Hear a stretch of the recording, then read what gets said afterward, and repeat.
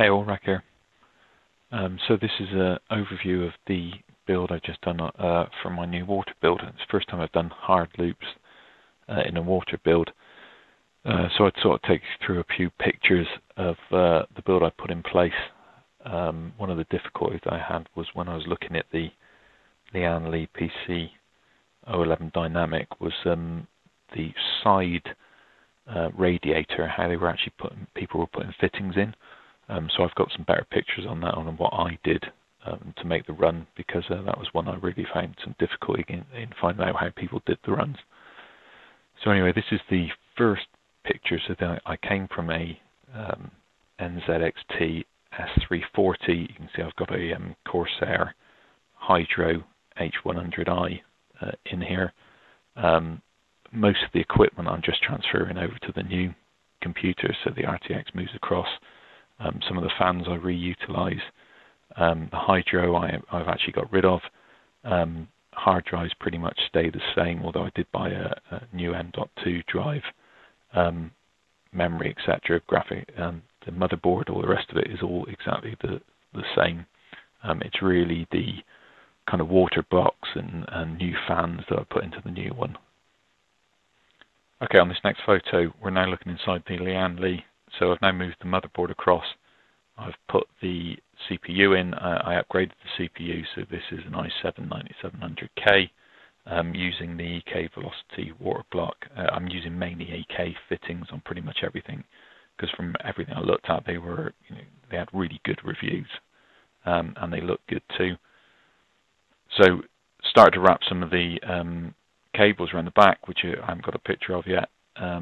But this is really just the first view of it being put inside the case. I mean, what's great about the case is just the space is just fantastic, especially for water loops.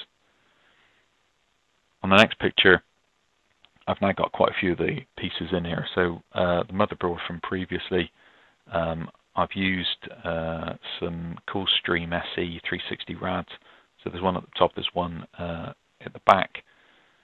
Reused the fans from my previous build. They're all Corsair fans. The top ones are the SP120s, I think they were.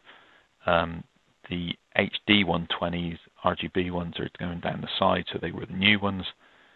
Again, there's lots of bits around the back, just redoing all the cables and so forth. Probably the bit to show here is, or at least to point out, is the rads themselves. So I went for the slim ones. Again, there were some reviews on people putting these in, how big a radiator you want. I looked at lots of videos around. Jay's 2 cents was a really good one on size of rads, and you don't really need really thick ones. It's more about the 360. So the slim worked really well, gives me lots of room, and are easier to put pipes around, which you'll see in one of the later pictures. Okay, closer view now. Starting to put some of the fittings in. Got the RTX now in there, so I followed the instructions, looked at a few videos in putting the Velocity water block on. This is the nickel and plexi one with a black back. You'll see I've started to put the EK fittings in again. Now this was starting to plan out the actual loop. I've done some paper planning beforehand, but it's only when you start putting it together you start really seeing where the loop is. You'll see with the RTX that I've put the 90-degree bends at the bottom. I'll move them around again, and then again later on as you're planning a loop. And again, that was a learning for me. Even when you're planning it, it's only when you start lining things up that you notice whether a loop will work in a certain direction or not, but it broadly follows the same sort of overall loop of how I wanted the water to actually go around the PC. Okay, on this view, we've now got the pump in. That's an EK Revo 140 D5 RGB pump. I looked at bigger pumps on this, but this one I thought was a good size and fitted in quite well. One thing to note with this pump, you've got to buy a mounting bracket to fix it to the fan, which I've got on the bottom fan. I didn't have that at the time, so that caused me some issues. I've now got the drain plug coming down three-way splitter for the fittings, and I've moved the graphic card fittings up because the intention was originally I was going to do a straight line across, but that changes a bit later on due to the placement. Again, I'm still working out how things are fitting, and I had to buy some more fittings. Most of the cards are now in, the wires are now in place mostly, but a bit more to do. Okay, now with the first two pieces of tube put in place, I thought the bending was actually relatively easy. I looked at all the videos online.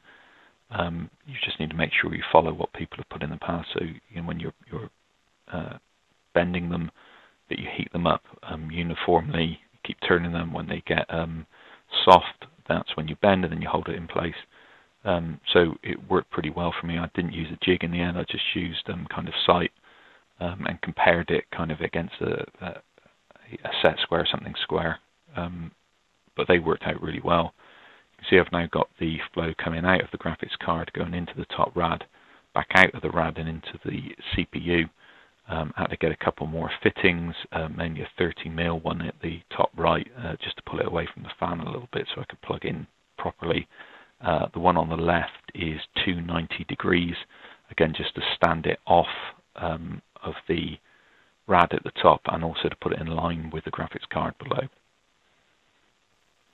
So for the next one, again this time 290 degree bends for the longest pipe, so coming out of the CPU, round into the bottom right hand side of the side rad. Again, there's a standoff down the bottom. I've got another picture on that. And then probably the most complex bend. So you've got a 90 and then a 90 coming out from the rad and into the fill port of the pump.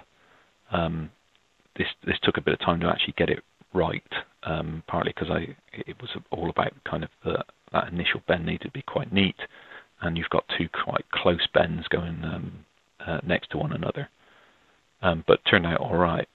This next picture shows that a bit better. So you can see I've got a standoff, another 30mm standoff, and then two 90s for the inlet into the rad.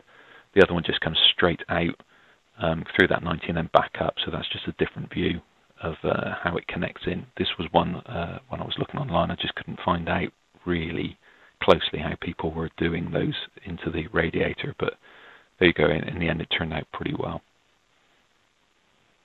So then the last bend is coming out from the pump and into the inlet of the graphics card. You can see I had to change this around. So originally I was coming straight across and like a 90 degree down.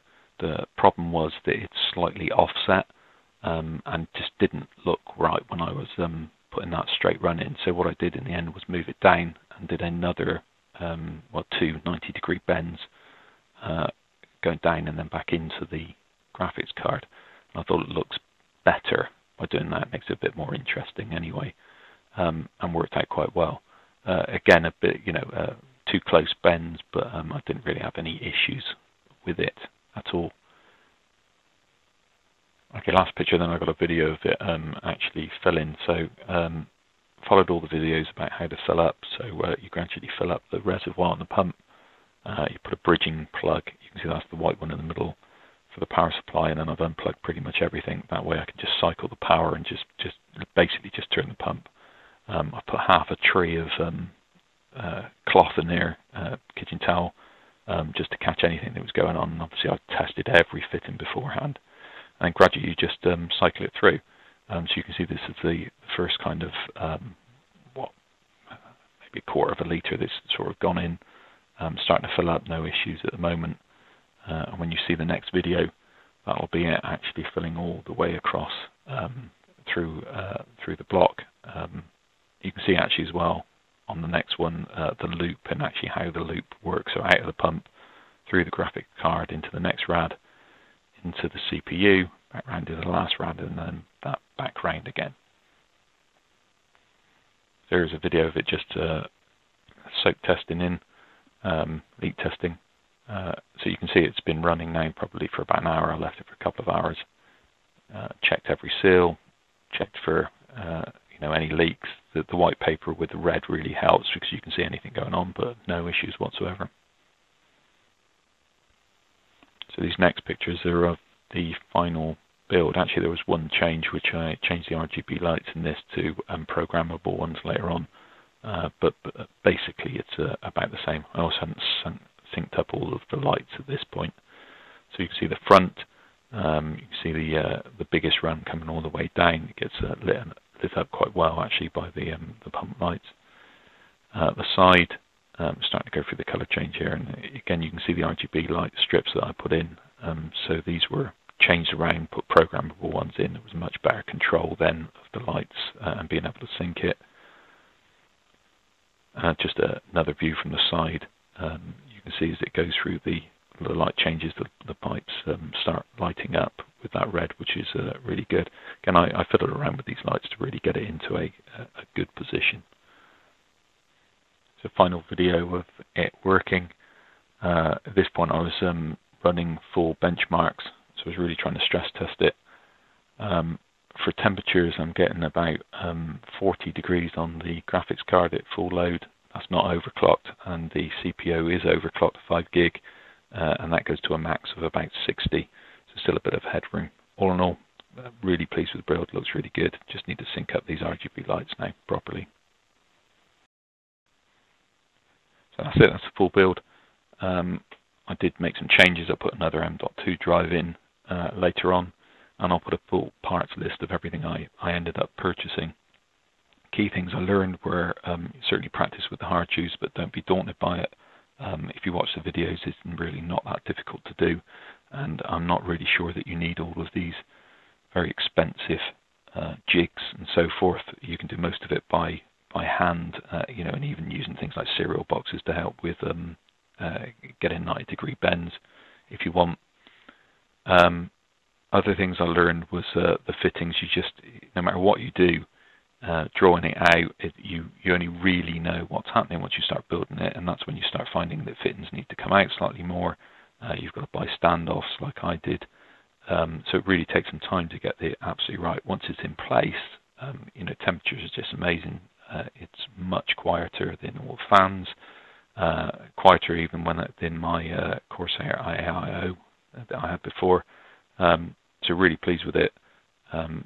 Looks good, and I highly recommend the case as well. The case is just brilliant to work with. There's just so much room, and because you can take the panels off, all the panels off, it's very easy relatively to work inside it.